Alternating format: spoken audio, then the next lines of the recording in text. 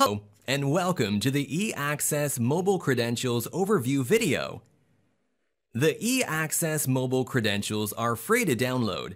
The eAccess Mobile Credentials provide the ability to unlock and lock doors on an Apple or Android device via Bluetooth Low Energy or NFC, Near Field Communication. The application used to generate the mobile credential is called Cesamee. Cesamee can be found in the Apple App Store and the Google Play Store. To download the Cesamee app on iOS, open the Apple App Store.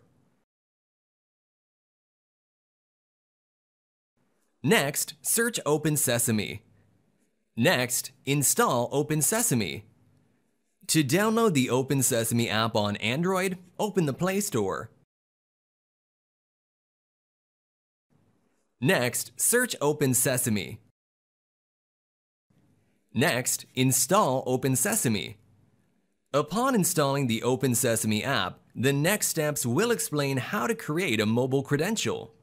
Prior to configuring eAccess mobile credentials, please verify you have a functional eAccess controller and software. First, log into eAccess software. If you have not changed the default login credentials, please log in with the default credentials of ID equals admin and password equals admin. Upon logging into the eAccess software, the dashboard will display. Click Settings on the main toolbar. On the Settings page, under Network Settings, click Mobile Credential Link. On the Mobile Credential Link page, verify the Mobile Credential Enable is on. If it is not on, click the Edit button and select the Mobile Credential Enable. Then, click Save. Very important, you must verify the device number displays. Next on the dashboard, click Access on the main menu and click Cardholders. Click New to add a new cardholder. Type in the personal information for the cardholder. The last name is mandatory. In addition to the other fields, type in the email address that the credential information will be sent to. Next, click Add Card. Select the door you want to use for mobile credential. Select Mobile Credential 36 for the card format. Select the appropriate card status and card type. Select an access level and move the access level over to the box on the right. Next, fill in the activation date information and click Save. Next, go to the top of the cardholder page and to the right of the email address field, click the button Send Mobile Invite Email. A dialog box will display asking if you would like to send an email.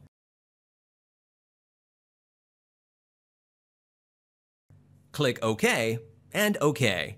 Next, we will explain how to set up your mobile credential on your phone. On the left is an Apple phone, and on the right is an Android phone.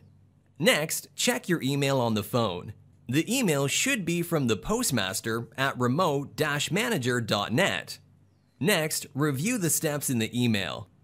Very important, if the Cesamee app is not installed, please download and install it now. The steps to download the app and install it was explained earlier in the video.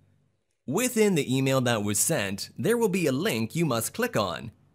The link displays Create Mobile Credential. Upon opening the app, you will be required to enter a new PIN. Upon clicking the link, the information will automatically populate in the Cesamee app. If it does not auto-populate, go back to the email to review the information and manually enter in the device number, user key, and format to complete configuration. Then click Create.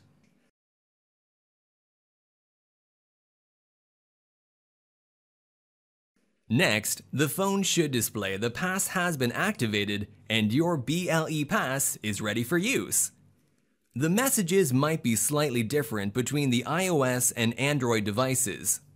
In the Cesamee app, the read range can also be adjusted.